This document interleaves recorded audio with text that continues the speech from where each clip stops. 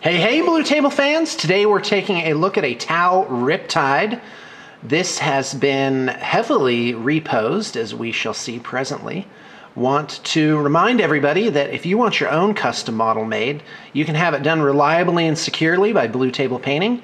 Check the liner notes for an email to contact our inquiry specialists to get a quote, a no-obligation quote. And of course, if you want to just set your project up, and we will get it done.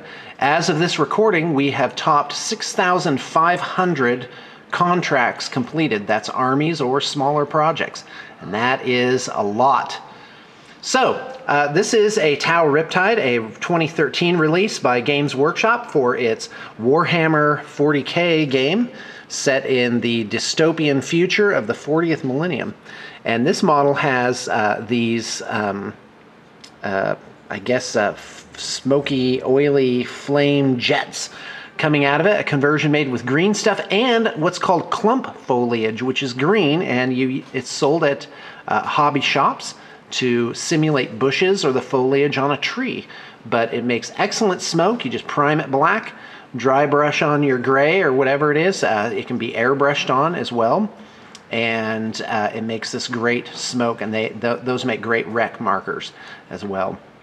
So this guy has the shield, which is standard, and of course, as you've noticed by now, he's got like this flying pose, which I think is pretty awesome.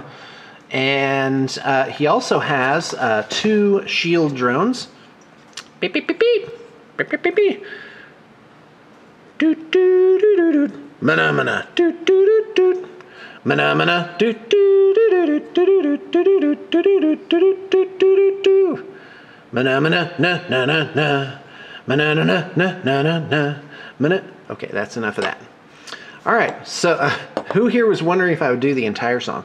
All right, so obviously some awesome base work here. Now, this rod, this is 1/8 inch steel rod, which you can find in a hardware store. We buy quite a bit of this because we redowel flying models using metal rod, and that's just standard.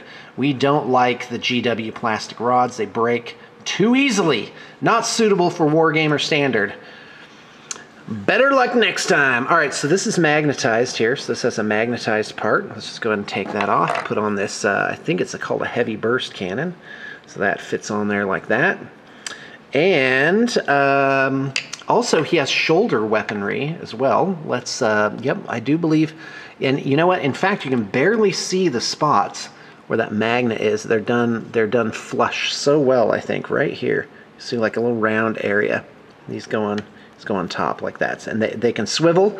So it's got a little bit of a kung fu grip on it, and that makes me happy. This thing has like 4 different options. We'll go ahead and put the missiles on. In fact, the missiles in these plasmas might be the only thing. Nope, there is a third one.